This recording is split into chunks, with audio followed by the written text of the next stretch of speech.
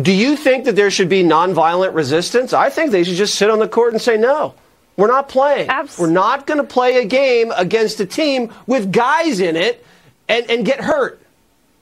Absolutely, I do. Props to this coach for walking out and forfeiting the rest of the game. That's definitely a step in the right direction. I believe the girls should sit on the court. I believe the men's basketball team should sit on the court. And what we really need to see desperately across this nation is parents willing to take a stand. We need moms and dads who are willing to defend their daughters. That is what is lacking. But these parents, they're terrified, which is a travesty.